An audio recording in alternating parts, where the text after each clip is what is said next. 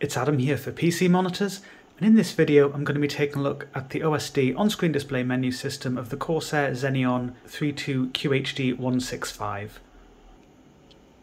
The OSD is controlled by a little joystick at the rear towards the right side as viewed from in front. There's also a dedicated power button just above that. If you twiddle the joystick left, then you can adjust the volume of anything connected to the 3.5mm jack. If you twiddle it up, you can change the brightness. Twiddle it to the right and you can change the input source. Twiddle it down and you can change the preset used by the monitor. I'll run through them when I get to them in the main menu system very shortly. To enter the main menu system, push the joystick in.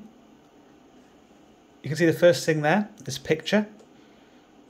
Presets, so there's standard, movie, text, sRGB, creative, and game.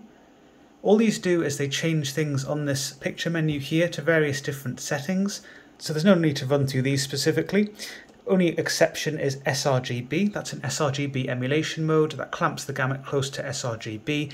You can see you can adjust the brightness, but it does lock off the remaining settings in this picture menu here, except for response time and refresh overlay. But you can see key settings such as color temperature and gamma are locked off. I actually quite like the simplicity of this preset system. I'm not usually a fan of presets that change loads of things and you can't always work out what's changing anyway. It locks off various settings.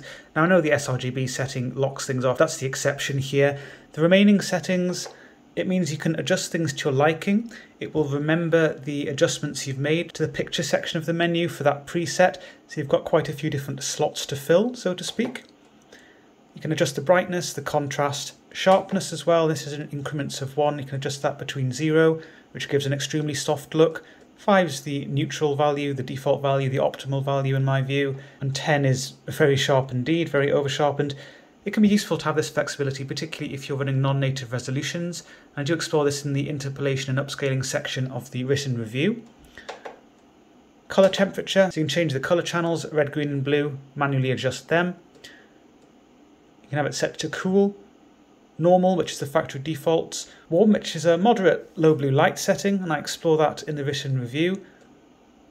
So it does give a warm tint to the image, it reduces the blue color channel quite significantly, and it does effectively reduce the blue light output. There's another low blue light setting, whilst I'm talking about low blue light settings, called iSaver, a little bit further in the menu. You can use this and warm at the same time, and actually what I've done is I've made use of these flexible presets, and my text setting, by default that is set to a nice low brightness of 30, I believe it's set to 30 by default. It also has the color temperature set to warm by default, but I then turned the iSaver mode on, so this is applied on top of the warm setting, and it's a very effective low blue light setting I've created. This is all explored in the calibration section of the written review. There's a gamma setting set to 2.2, 2.4 or 2.0. On my unit these did correspond to the actual measured gamma. That may not necessarily be the case on all units, but it certainly was with my unit. There's a saturation slider. You can increase the digital saturation, so if you increase this, what it does is it pulls shades closer to the edge of the gamut without expanding the gamut itself. So you do lose shade variety, things start to look very cartoonish, crushed together. The most saturated shades don't become any more saturated, but some people may like to increase this just according to tastes, but I have to say that natively this monitor with its native gamut is very saturated anyway. It's unlikely people are going to want to do this. Sometimes with these saturation controls it would be set to 5 by default. You could actually reduce the saturation a bit, but on this one 0 is the default, so you can't reduce it any more than that. Response time settings explored in the review. There's fast, fastest and normal. Refresh overlay. This will give you a little indicator of your current refresh rate. At the top right, this says FPS and it's a frame counter if you're using adaptive sync, because that means that the refresh rate of the monitor will adjust where it can to match the frame rate of the content. I'm just going to quickly open G-Sync Pendulum just so you can see this in action. You can see it has a very rapid polling rate, it adjusts very quickly, and that can mean it's actually quite difficult at times to read the exact figure there.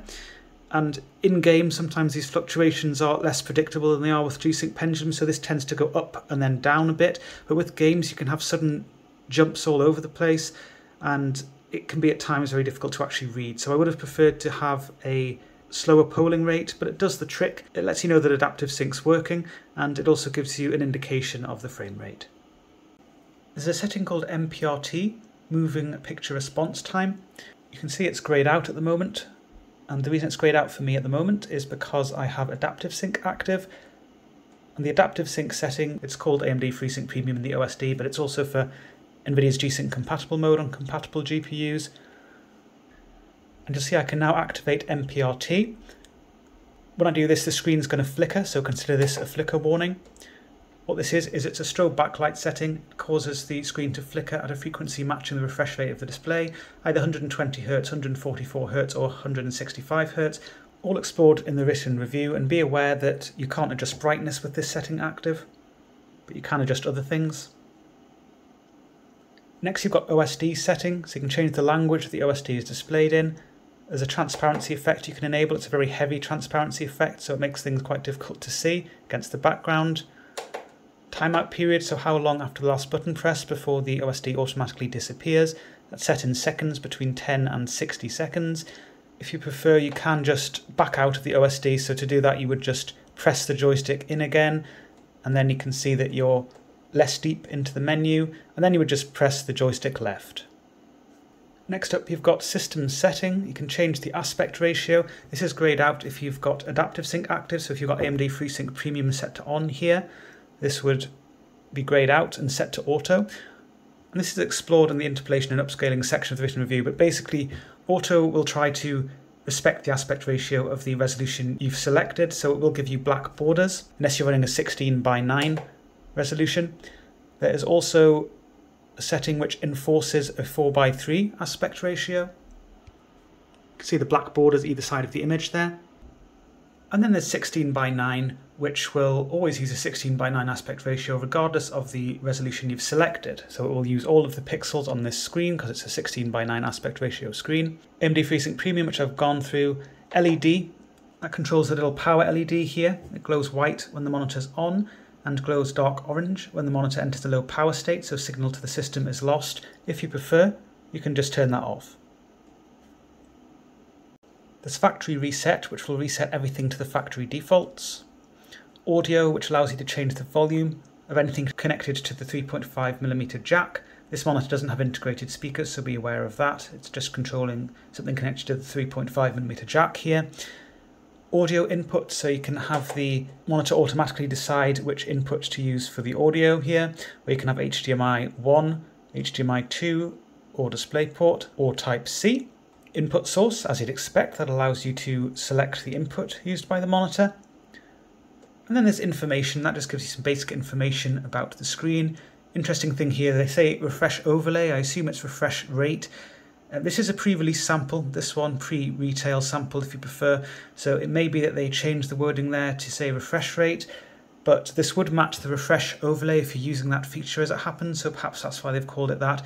But anyway, this just gives you information about your current setup with this screen, including the firmware version. HDR on or off, I'll go through that quickly. Actually, if you turn HDR on, it does indeed restrict the OSD quite a lot. So I'm now running in HDR. I've turned HDR on in Windows, and you'll see it says preset HDR. You can't change that.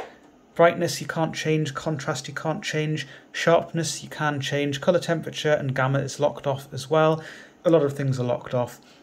As is usual under HDR, high dynamic range, you can change the response time, and there's a refresh overlay feature you can use as well if you want. And the rest of the menu can be adjusted as normal. You'll see it says in information there, HDR on. You can also control the monitor using Corsair's iCUE software, and there's a link to download that in the description of the video.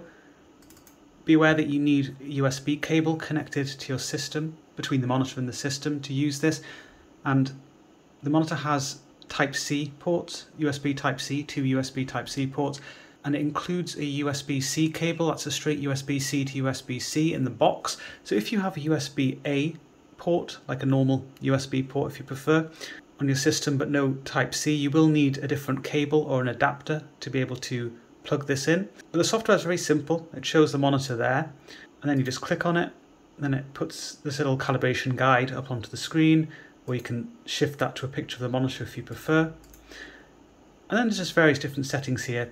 various different picture settings, so things from the picture part of the menu, such as the presets, various other settings here. MPRT, that's grayed out because I've got AMD FreeSync active at the moment. There's also device settings, has various other settings here. So these are all found in the OSD. You'll see that aspect ratio is grayed out. So if I turn AMD FreeSync Premium off, you can now adjust the aspect ratio mode just like you could in the main OSD, and also the MPRT function can be used as well. So that's really all there is to the iCUE software and also the OSD on-screen display menu system of the Corsair XENEON 32QHD165. Be sure to check out the full review on PCmonitors.info. There's a link to that in the description of the video, alongside information about how you can support the work that we do.